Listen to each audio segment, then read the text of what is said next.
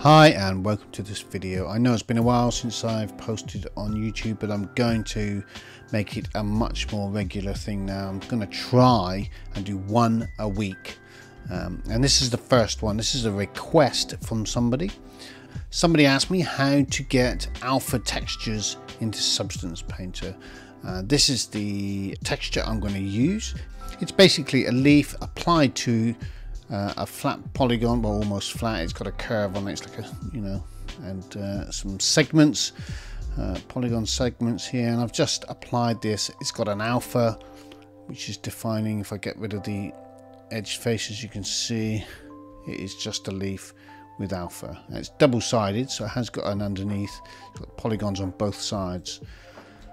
And I'm going to take this into Substance Painter and show you how to apply it. And perhaps you can see here it's got holes in the leaf, which is fine, and but some of the holes are still filled in with the background of the texture, and I'm going to show you how to get rid of those as well inside Substance, because you don't have to do it all here.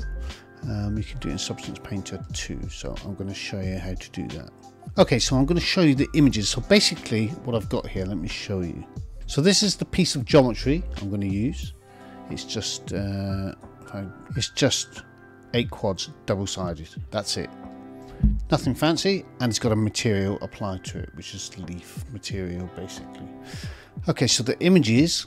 Okay, so this is a PNG of the texture that I'm going to use. It's got alpha in the PNG. The alpha is actually in the image, which means it's taken away from some of the actual quality of the image itself. So I tend to just use like a really high quality 24-bit image and then separate the alpha off and use it separate. It's, at this stage it doesn't really matter how you get it into Substance, because when it comes out the other end, when you've finished, it's baked into your format of your choice anyway. So it doesn't matter, it goes in as long as you get it in and it's at the highest quality. That's kind of what I've learned as I've going along. So I don't use, this is the PNG, I don't use that. So what I've done here is I have a TGA, which is 24-bit, and from that I created my own alpha. So there's 2 separate images. I just broke away the alpha from the image, and they're 2 separate images. They perfectly match, obviously, but they are separate images, and we're going to bring them both into Substance Painter. So okay, so let's head on over to Substance Painter and let's get started. Okay, so the first thing we're going to do is load in the mesh. So let's do that. So we go new, and we just leave this. I mean, it's a leaf. You can just leave all this as it is for now. I had somebody ask me about this recently, so just leave it. You don't need to touch it. So click on select to select your mesh, and you just bring it in like this. This is what we had in my modeling package just now. I can show you this.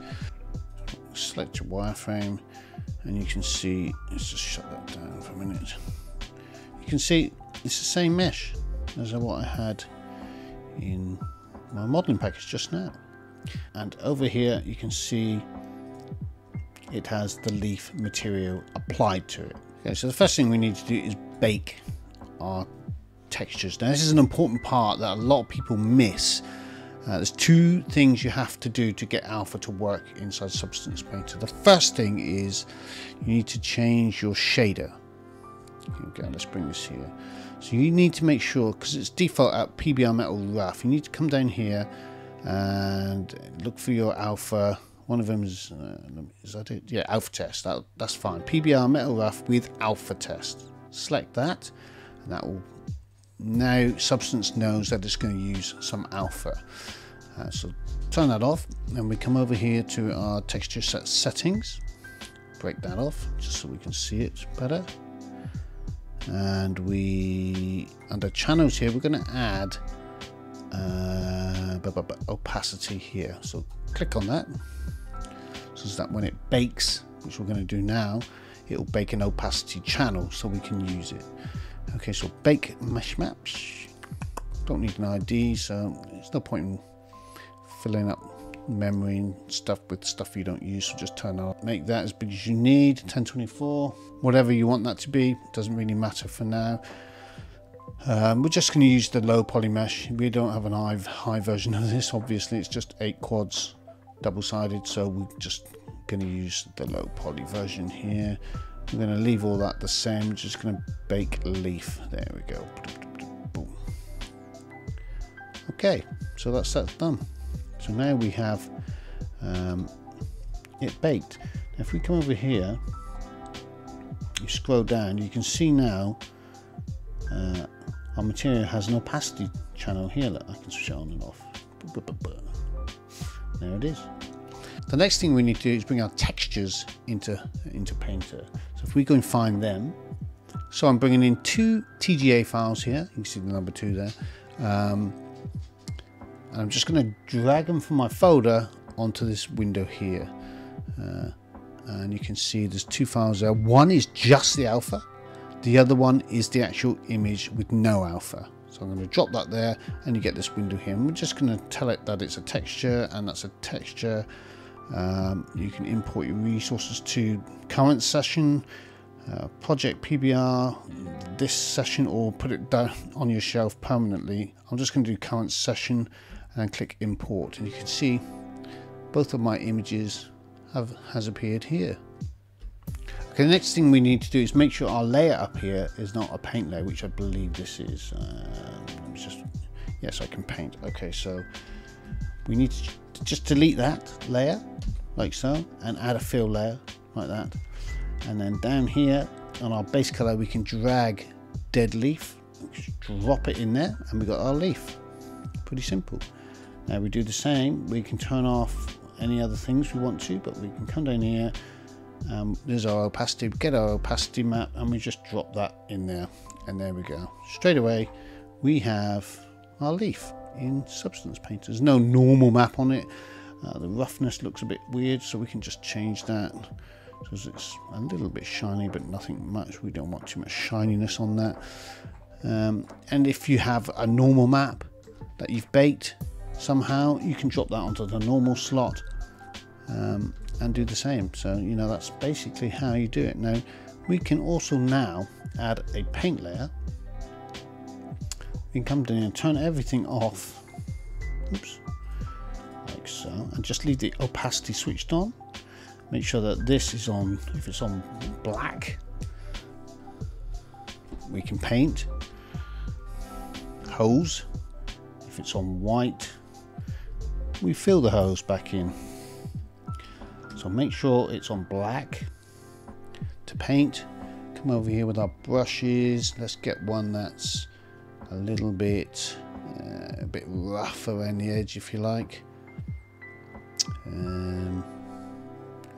I quite often use the dirt brushes quite a lot, these here, because they're quite rough. Let's try this. Let's shrink it down, and now we can go around if we want to and take out some more of these holes, and that's basically it. And that's got a hole in it now. Can't really see it because the background's grey, but and we can just keep doing that. We'll do some more over here. Do this hole. The brush is probably not the best for this, but you know, you want a bit of a rough, like it's been burnt away. So you can just go around and edit this if you want to.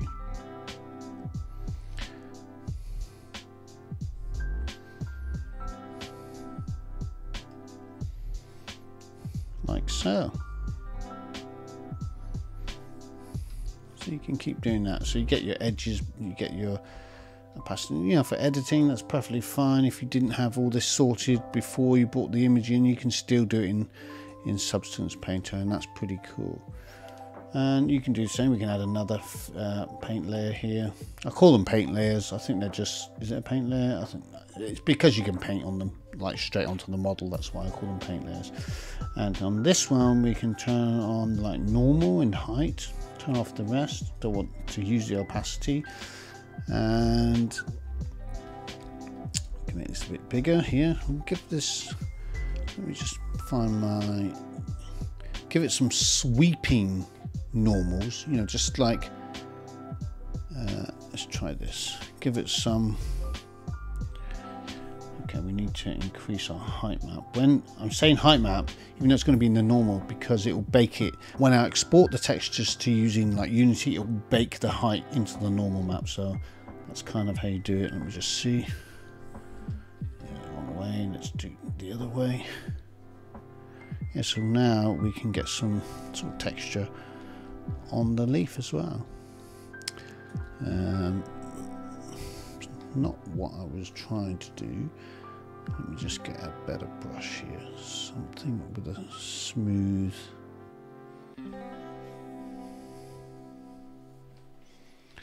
So I'm just lifting the segments of this leaf up now, so it's so it just looks like it's a leaf more of a leaf. Just blend it around like this. There we go. We can lift. You know, so you can add your normal map if you want to, just by doing this. It's a bit of an extreme way of doing it, but you know, that's one way. If you don't have a normal map, you know, you can do it this way. That's perfectly fine. It's a bit rough, but you get the idea. Yeah, you know, you can just add that to it as well. So I'm not going to do any more to it than that. I'm just showing you the different techniques I use for alpha, really, but with a bit of normal map thrown in as well. So there we go.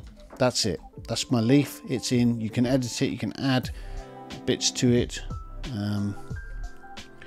It's really up to you, but that is how you bring in textures with alpha into Substance Painter, and then you can edit them. And this can be billboards, anything you want, a fence, any low poly object that needs alpha, grass, you know, whatever you want, whatever you're using it for, you can use this technique. So that's it. I hope you enjoyed that. Please subscribe and like this video.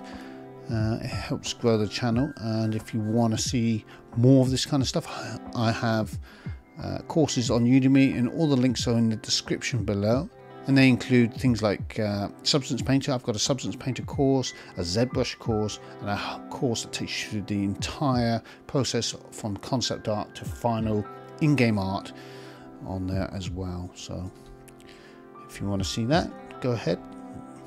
For the price of a burger, you can learn how to create video game art. So that's cool. Okay, thank you very much. I will see you in the next one. Bye for now.